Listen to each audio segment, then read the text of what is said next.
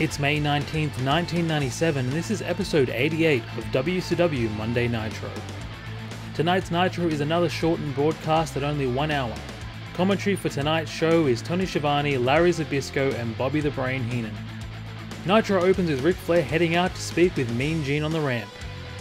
Flair cuts a promo on his win last night, saying that after pushing wrestling to the side, he now knows that he wants back in.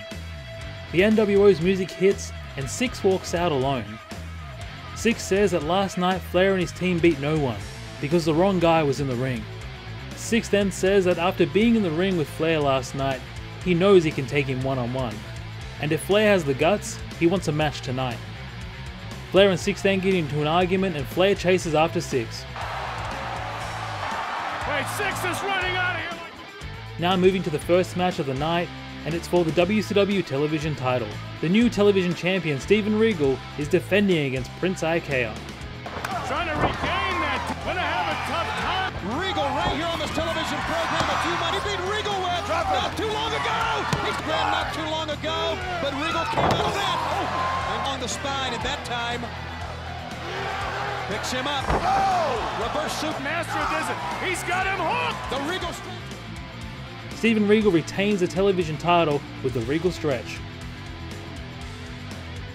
Next up, Masahiro Chono, the first NWO International member, is taking on David Taylor.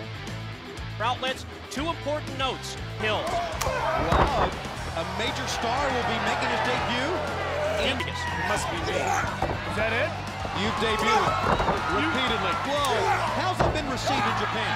International member of the New World Order when he's into the role with the NWO. Well, he's definitely one of the cruelest of the jet. What Mr. Fence thinks about his association Last night, Mike, I know you were there. That was before that hometown crowd in Charlotte. Very memorable. You know what amazed me? Tears. The emotion of that event took over, and I found out the woman in the third row. Masahiro Chono wins the match with an STF. Next we head onto the ramp with Mean Gene, standing by with Sonny Ono.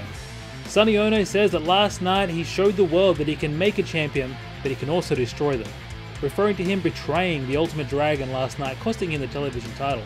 He then says that Masahiro Chono has a debt to pay to him and to New Japan Pro Wrestling, and next week Sonny has an opponent lined up for Chono. Chono wants to know who his opponent will be, and Sonny says he's your worst nightmare.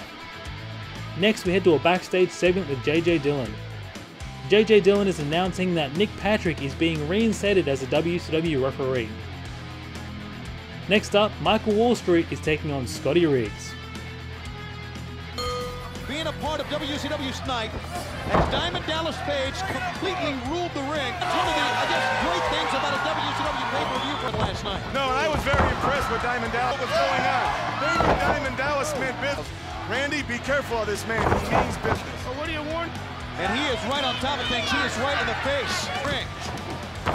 Well, you know, Tony, why shouldn't you break rules? Your opponent usually breaks the rules. Wall Street pulls out a foreign object and Nick Patrick stops him. Sort of object in his pocket, and he is holding on to Wall Street.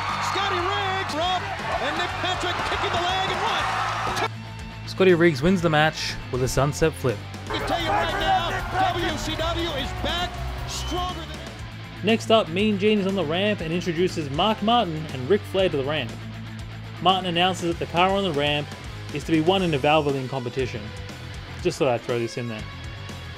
Now moving to tag team action, Jeff Jarrett and Steve Mongo McMichael with Deborah are taking on the Steiner brothers. For the Steiners, Jeff Jarrett, the U.S. title match, Steve Mongo McMichael and Richie. It was a great matchup, Larry. I mean, it's not like he just anybody who wrestled in a. Look at this power. Look at the power, Scott Steiner. Oh my goodness. Goes Steiner, better wrestler. Oh my! Master the super. Floating out of the three-point stance. Hey. Oh my goodness. Mongo, don't see him. Reversal. Oh, big man fall down. Jarrett brings the Halliburton into the ring to nail Rick Steiner, but Kevin Green runs in. Distracted, Jarrett is pulled out of the ring by Scott Steiner, and Green grabs the Halliburton and hits Mongo with it, giving the victory to the Steiner brothers.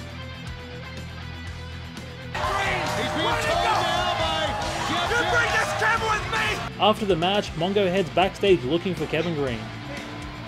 Mongo attacks Green in the locker room, but they're soon separated by WCW security. WCW security and It's now time for tonight's main event. The WCW Cruiserweight Champion 6 is taking on Ric Flair in a non-title match. in singles competition where he made his name. Smooth. That's it.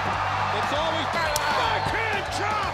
That's it. Show him something. North Carolina. Oh boy. The match is cut short when Scott Hall and Kevin Nash head out and interfere in the match.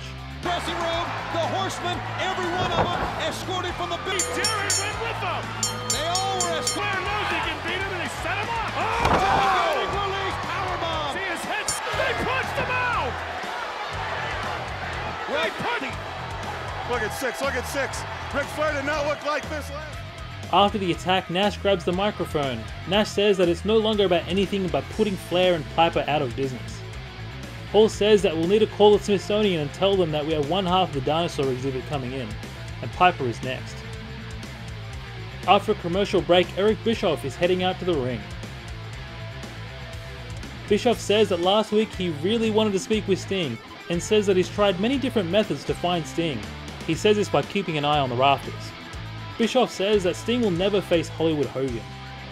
Bischoff then says that he wishes Sting was here tonight, because he would snap the paint off his face. Sting then emerges from the ring behind Bischoff. He then grabs Bischoff and hits him with a Scorpion Death Drop. Get him! Who cares what Hogan likes? Exactly. There he is. This would end Nitro. Oh, and we gotta go. I don't see any new. Before we finish, please comment on your favorite part of the show. Mine was Sting hitting Bischoff with a Scorpion Death Drop. Get him! Thank you so much for watching. If you haven't yet, please subscribe to the channel, leave a thumbs up if you enjoyed the video, if not a thumbs down, and I'll see you on the next one.